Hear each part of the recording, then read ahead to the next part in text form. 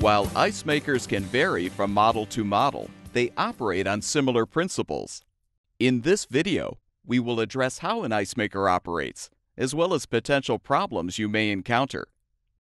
The three requirements for ice maker operation are incoming voltage, water supply, and temperature.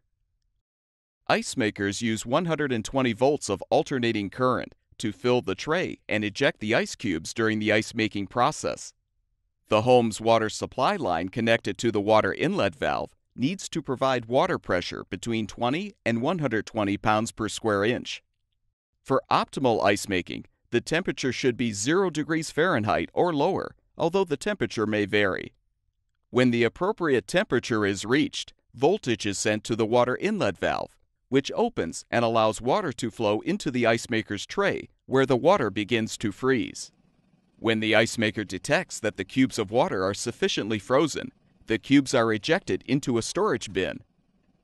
The ice maker refills with water, and the cycle continues until the storage bin is filled to capacity. Common problems that can occur are the ice cubes being too small or hollow, or the ice maker not making ice at all. If the cubes are hollow or too small, the likely cause is insufficient water pressure to the inlet valve, or a restriction in the valve itself. To help determine this, shut off the water supply, disconnect the supply line from the inlet valve, and hold the line over a bucket. Now turn the water supply back on and observe whether or not there is a strong flow of water jetting out of the line. A weak flow indicates a problem with the water line or the water supply valve. However, if the flow is strong, the inlet valve is most likely restricted and will need to be replaced. Trying to clean out an old valve is not recommended due to the risk of part failure after repair.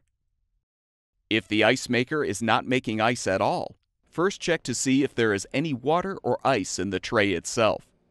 If there isn't any, it's possible that the fill tube has clogged with ice. You can thaw the fill tube by heating it with a hairdryer, but be aware that a frozen fill tube is usually caused by insufficient water pressure or a defective inlet valve. The temperature may also be too high for the ice maker to produce ice, indicating a cooling problem within the appliance. If you determine that the temperature is below 10 degrees Fahrenheit, the ice maker itself is probably defective and will need to be replaced.